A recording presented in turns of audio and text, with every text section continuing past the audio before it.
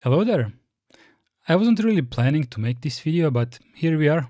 Some of you guys have told me that Debian Unstable was supposed to be a better choice for me, and instead of, switching to Arch Linux. And, Arch Linux is a rolling distribution, and Debian Sid is a rolling distribution. I mean, it's not, but some of you guys told me that it can be used as a rolling distribution, but I don't know. If you go to the Debian website, you will see what it really is. It's clearly written here. So the Unstable is where development takes place, and this is where all the new packages are uploaded. Security updates are not even applied by the security team, but just from the package maintainer. And who can be the package maintainer? Well, basically, it can be me. It can be anyone. I mean, it can be anyone with enough goodwill to do according to their best practices. And you don't really have to be a security expert in order to maintain packages on, I guess, any distribution. But the fact that Debian security team is not even participating in this unless really necessary, and really necessary in this case is if the package maintainer has been absent for way too long and some action is really needed, they will jump in, but that's kind of rare. And the reason why I didn't even consider Debian is, Debian Unstable, is because I have had experiences with it previously, and previously I have had it broken so many times.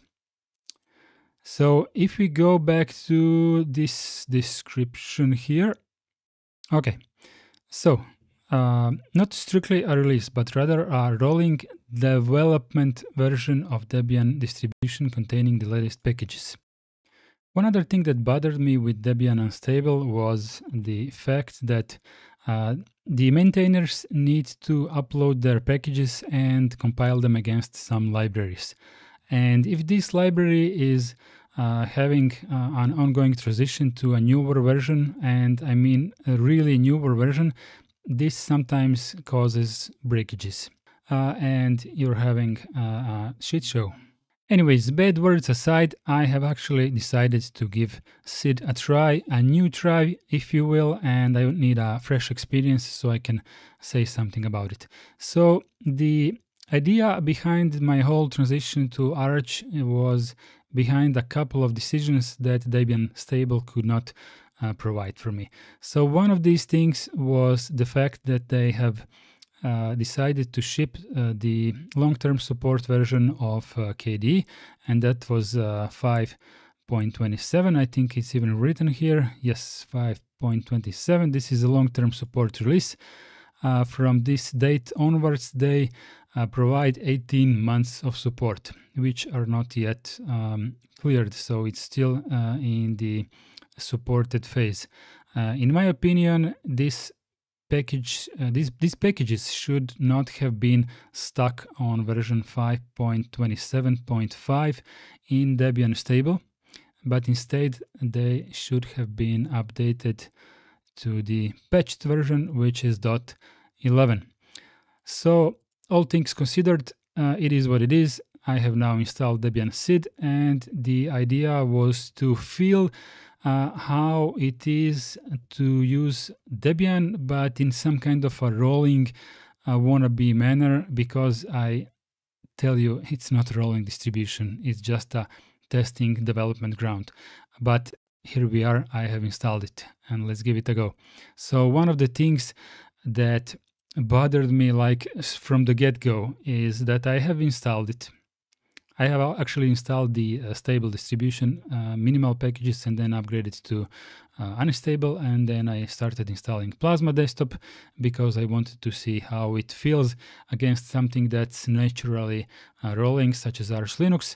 And you know how this text is flying upwards very fast when you're installing a huge amount of packages, and somewhere between those lines I saw something like 5.27.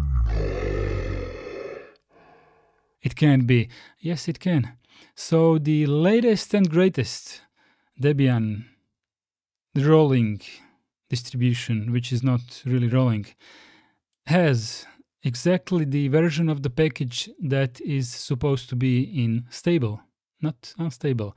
Because if you go to Wikipedia to just check out the Plasma versions, and if you go to version 6, so the latest version is 6.1.3. And if you go back to Sid Unstable, you can see that they are shipping something that I would call really stable.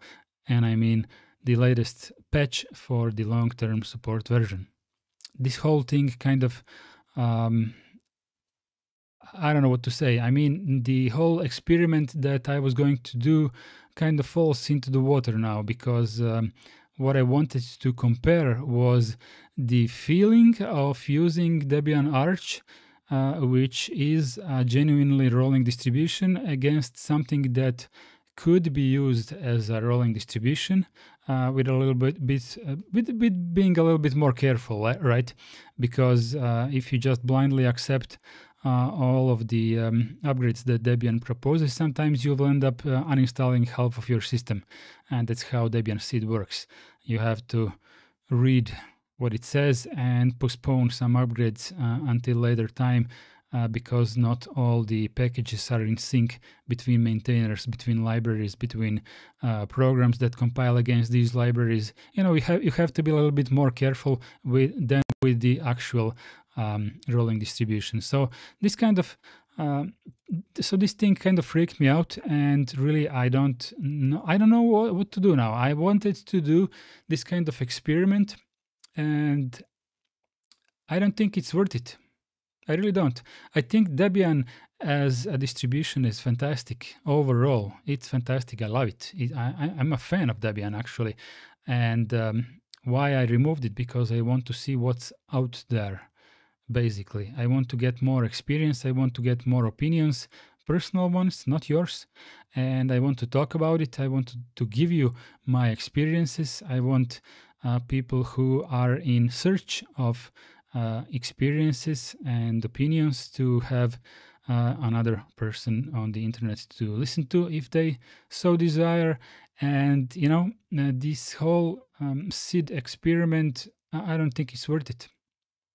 That's pretty much it from me from today, and I'm gonna see you in the next video.